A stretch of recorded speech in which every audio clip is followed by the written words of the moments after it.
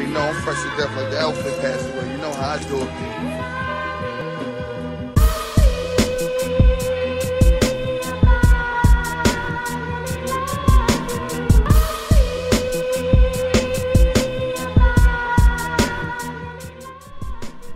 Hey, what's good everybody? It's the Dime back with some 2K gameplay, and for sure this is some gameplay, I promise.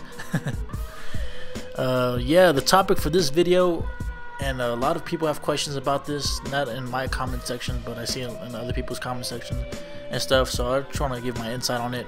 Is the best point guard build after patch 6. I have a lot of point guards. I've used my 6'2 point guard, my 5'11 point guard, my 6'3 point guard, and obviously this is my 6'7 point guard, who I think is still the best point guard build in this game. I'm sorry I'm not showing my specific guy, you know. I'm showing you some gameplay so you can see some examples of how I use this dude and how I get buckets with him. But yeah, out of all my points, they're all outside except for my 6'3 point guard. He's a balanced point guard, but everything else is outside, and I like to think that this 6'7 point guard is still the best.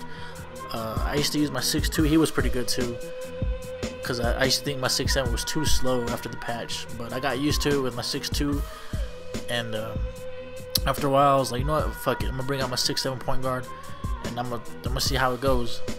And thank God I did, because I'm getting way more buckets than with any of my other point guards. Like I said, my 5'11, 6'2, 6'3, and my 6'7, this is still my favorite. I'm sorry I don't have a 6, what's a popular one? 6'5 is another popular point guard. I'm pretty sure he's pretty good still. It's a matter of your moves, basically, man. I like the 6'7 because he gets a lot of animations where he bumps my defender. Look at, oh my god.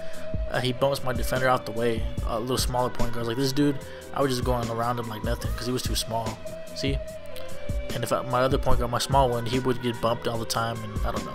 The only bad thing about this tall ass point guard is his defense. They slow down the defense, so your lateral quickness is not that fast anymore. But I mean, it doesn't really matter. You just gotta play smart defense, smart team defense if you have a squad. I don't this game. I'm just my little brother, and the mascot's are random, so don't pay attention to him. But yeah, guys, the 6'7 outside point guard is still the best in my opinion. So yeah. That's pretty much it. All this gameplay is just examples of the 6'7 point guard putting in work, man. But yeah, so keep him outside. Don't worry about the inside scoring or your balanced or inside scoring point guard. Just have an outside point guard and put his inside scoring up, because my 6'3 balanced, he has the inside scoring up, and I make a lot more contact layups than with these guys, my outside point guards.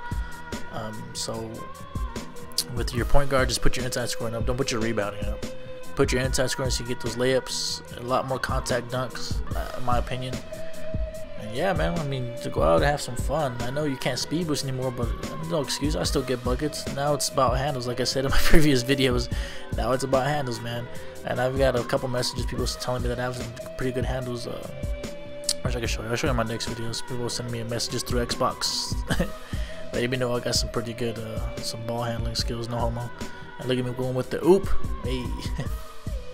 Yo, and thank you guys for watching this video, for helping my channel grow. I think I'm at 75 subscribers. Thank you guys so much. And if you're new to the channel, hit that subscribe button, hit that like button. To all your friends that love 2K as much as I do, even though I hate this game, I just love basketball in general.